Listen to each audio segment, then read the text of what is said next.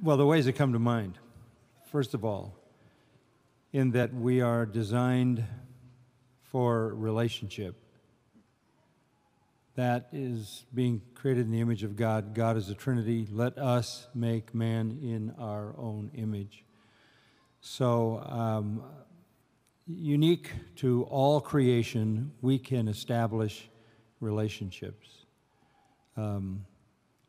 Relationships that basically carry the rich realities of life.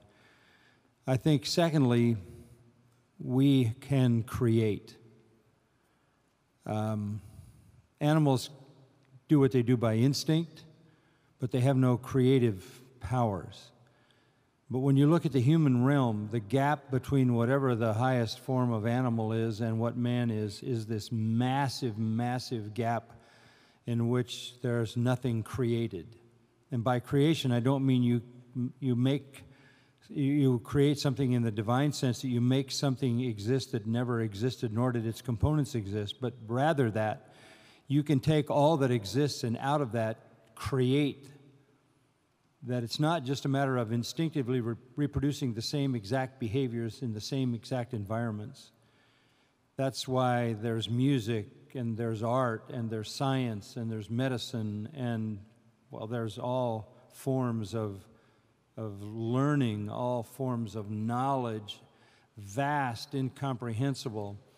I was talking to a girl last Sunday who is a mathematician with a PhD in math, and she was talking to me in a language I did not understand, and not in the least did I understand. I didn't even know the vocabulary. But she is one of the most brilliant minds in math. She works for Google X and is a believer. And we think about God, we think about Psalm 19, the heavens declare the glory of God, the firmament shows his handiwork.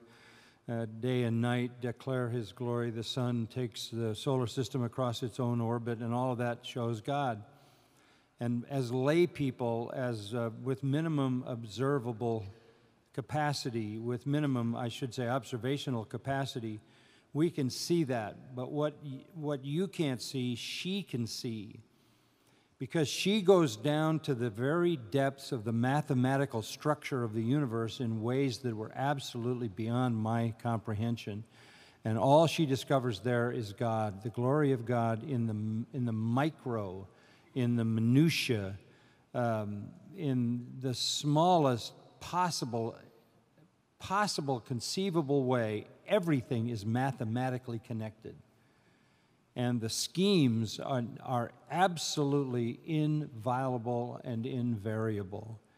And so she sees the order of God at a depth that I don't see it. But that's because she is given by God the powers, along with intellectual powers, to plumb the depths of things that non-humans could never, ever plunge to.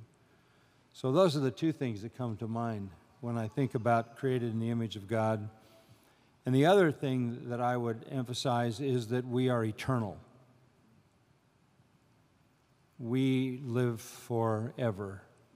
And that is the lasting way in which we bear the image of God.